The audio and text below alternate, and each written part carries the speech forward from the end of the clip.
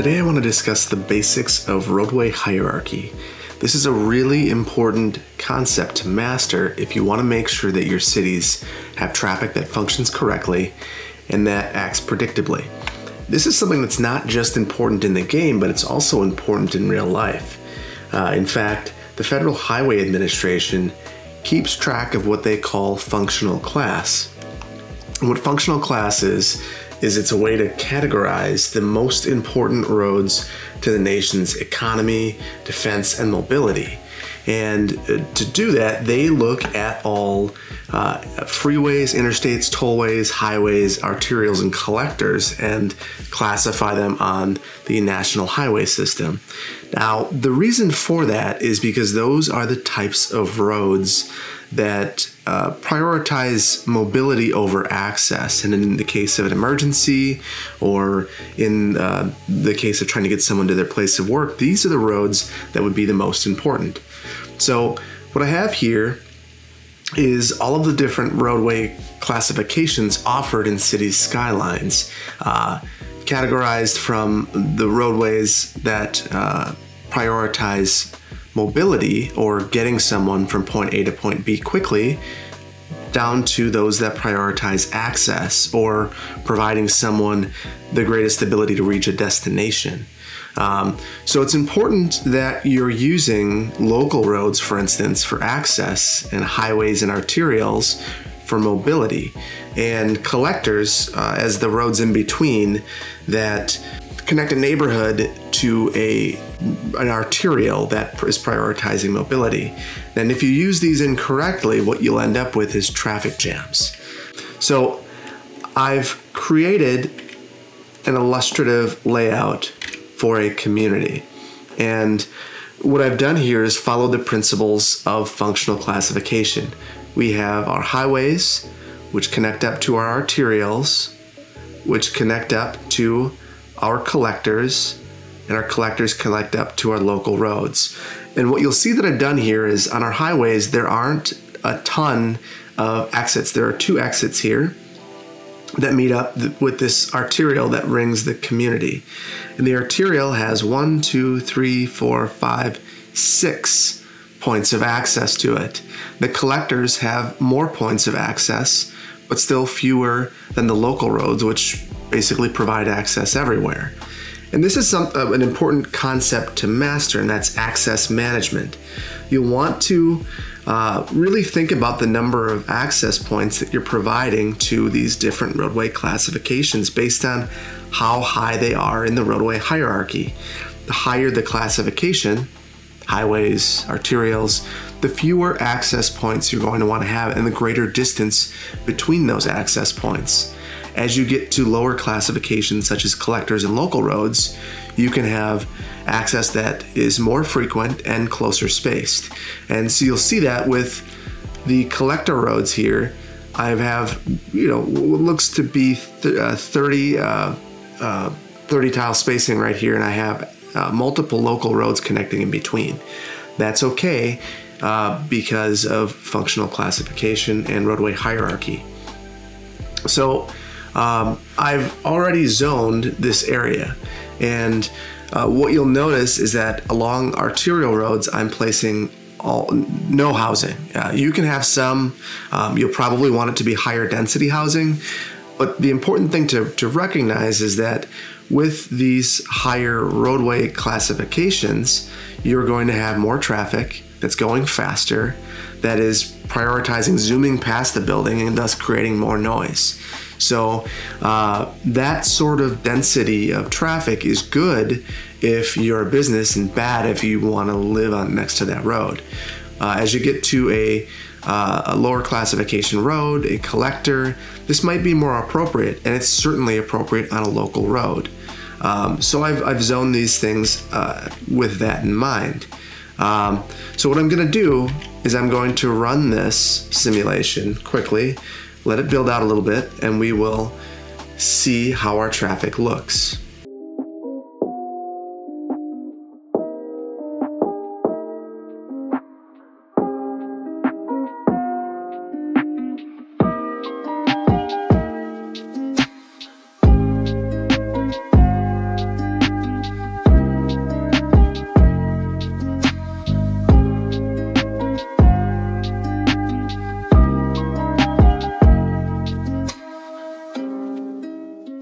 Okay, so I think we've let this build out enough. Let's see how things are functioning. So we have 85% traffic flow without really doing anything. We have 9,500 citizens, and generally there are just a couple areas where there's a great deal of traffic. And these are things that we could remedy with roundabouts, or if we had a modded version of the game, we could certainly do some lane management and remedy some of this stuff. The other considerations are that you could look at routing and see where people are going and try to make key connections either with overpasses or underpasses or just connections to other connecting local roads to collectors or things of that nature that would help improve traffic flow. Let's take a look at a couple other things. So noise. As you can tell, the noise is concentrated around the arterials and the collectors, which means that these local roads that have residential can level up a little better. And they'll be happier as a result. So things are functioning pretty well, and that's because of some of the decisions that we've made. There are things that we could certainly do that could improve things. And there are things that we could do that could make things worse. One of the things that could make things worse would be funneling.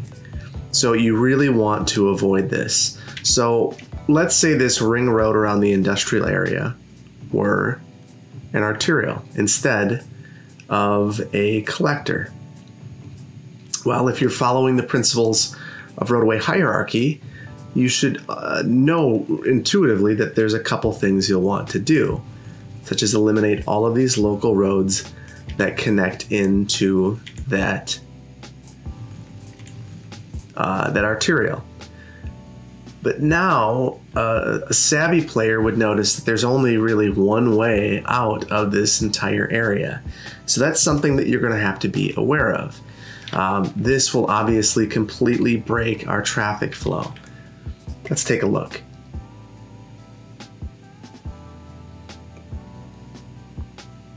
Not working great in this particular area. Interestingly, the average traffic flow is bouncing in between where we were and a little bit worse. But I assume that the longer we let this sim, the worse it will get because, and you see it now, it's backing up because we haven't allowed enough ways out of this neighborhood. So as a result, you want to really make sure that you are respecting roadway hierarchy. So let's take this back to where it should be.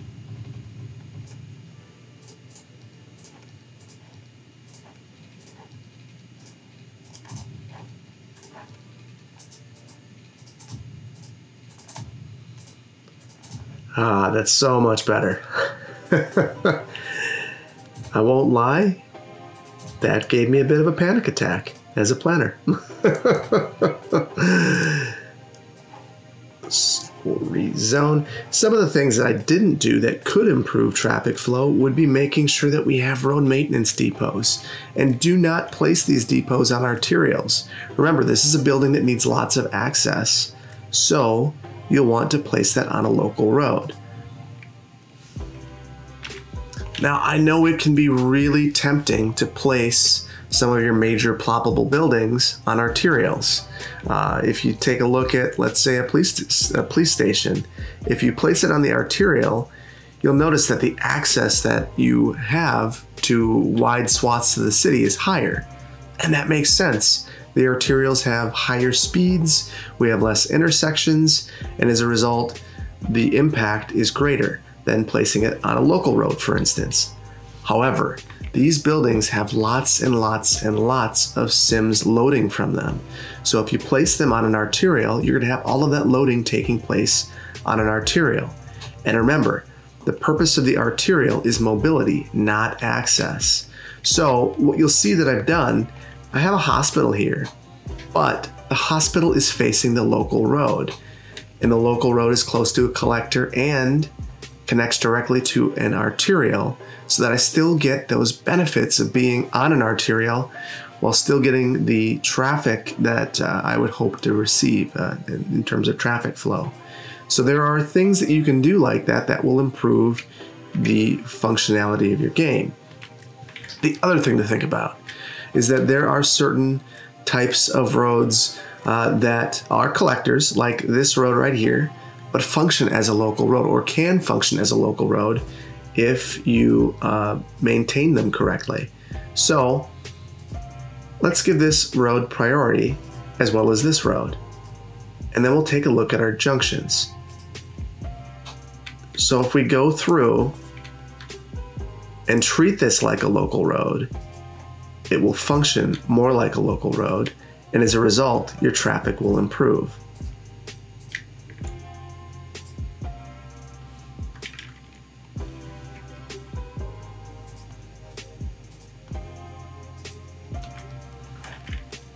And what you'll see here right off the bat is that things are already getting better.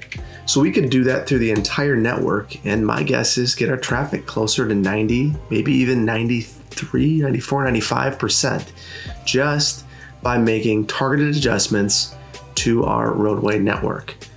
There are other things you could do that might make a local road, for instance, a one-way local road in couplet, function as a collector.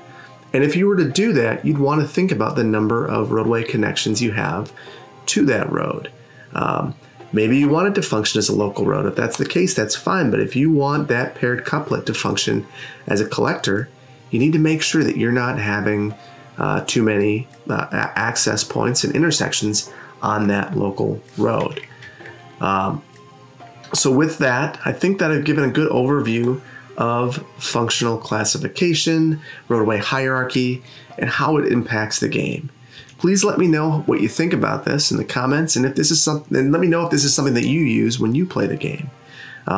It doesn't have to be gridded like this. I could have very well taken a collector and tried to follow the landscape and built my neighborhoods off that, and they would function the same way. I did this for simplicity's sake. But it works well. You'll notice that all utilities are functioning as they should be. And one of the reasons for that is functional class, roadway hierarchy, respecting the purpose of the road, ensuring that these facilities are acting as they should. So even though you have intersections, they're still working right because we're using them correctly.